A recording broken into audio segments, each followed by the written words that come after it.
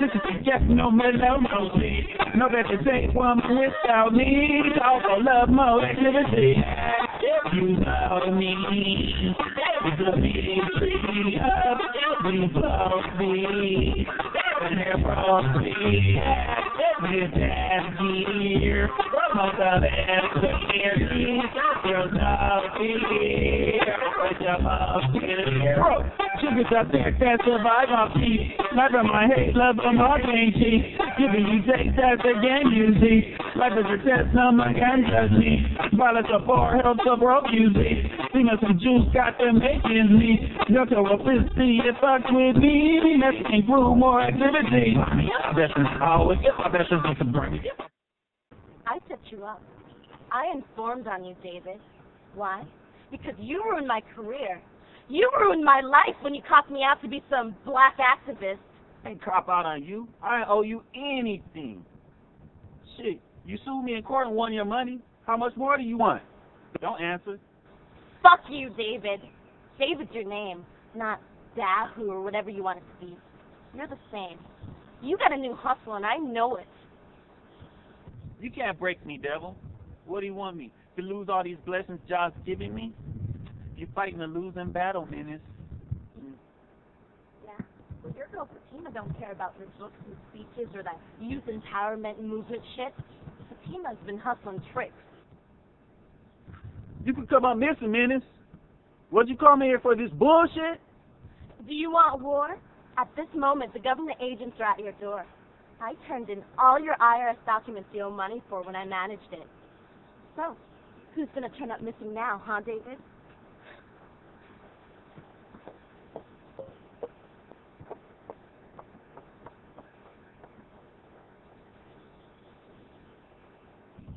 I was on my way out of this joint anyway. On my way out of Babylon.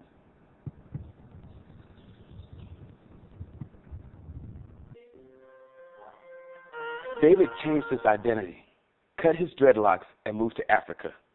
Then he moved to Haiti, where he wrote his book on the revolution of the modern man from a black man's perspective. In this book, he made an important point, which he made famous in his last speech he gave in Haiti. Hear him speaking his famous words now.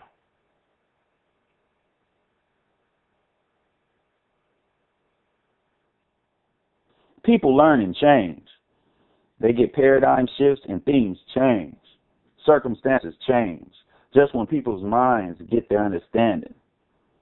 For example, just when someone gets used to a place or a situation, they're striving to escape or not to take part in, or get comfortable with, or adapt to it, just when we get that happy state, it seems, that's when things change. We either have to leave, or whatever it is we've gotten to be happy with changes or goes away, as if it's always just a test, and we graduate. Or we're demoted, lesson was learned. Now we have to go to the next cycle.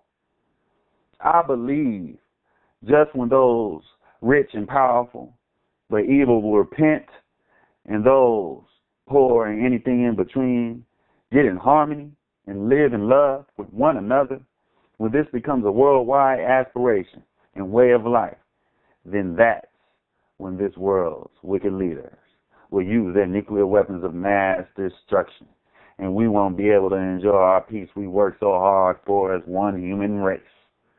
That time is coming soon, and I can feel it. I sense the irony already. After this came the nuclear war. Dahu Asudu was all over the news as the threat of nuclear war actualized. He didn't start a revolution, but he foretold of the revolutionary changes the world will have to face, proving that if a person changes for the better, one person could change society, and even the world. Thank you. You have participated in a multi-sensory medium experience. I am Carson Systems Program Station Number 5. Goodbye. Naim that.